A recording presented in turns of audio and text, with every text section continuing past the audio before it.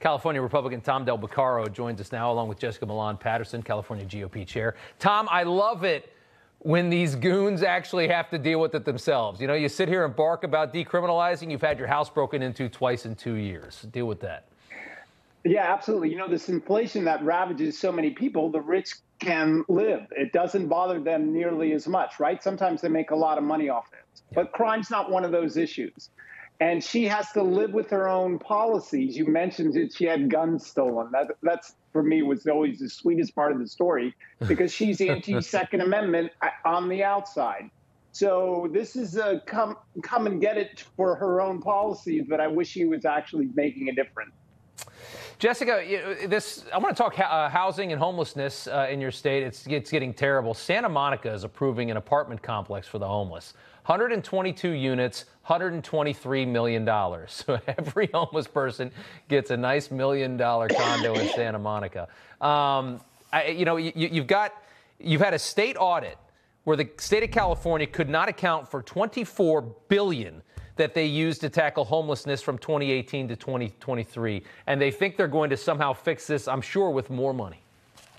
Well, just on Friday, our governor announced that they are going to spend $200 million more on the homeless crisis. We have seen $24 billion now being spent here in California. And not only has the problem not gotten any better, it's gotten much worse. This is a guy who, 20 years ago promised that he was going to end homelessness in San Francisco.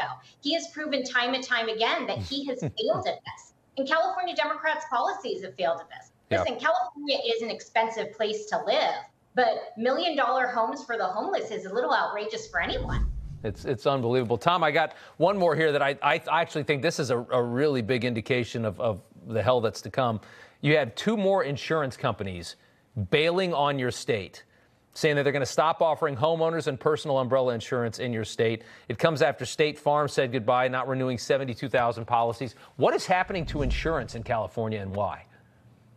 Well, this is just typical of what government does. It loads up insurance companies, in this case, with requirements, and then the jury and legal system pounds them with even larger liabilities, and then they're not allowed to raise rates to reflect the harm done to them by the regulations and lawfare against them, in a sense. And then what happens? They pull out. Look, they've been pulling out for decades on and off. I remember as a young attorney, the workers' comp insurance companies pulling out for a similar thing. Yeah. So what happens here? The government destroys the private sector and then forces people, even in my so-called nice neighborhood, to go get insurance from government that barely provides anything. This is what life is like in Cuba eventually. We destroy the private sector, and then government comes in, and you got to buy from the government, and it's really not worth it. It's amazing. Tom Del Beccaro, Jessica Milan Patterson, thank you so much.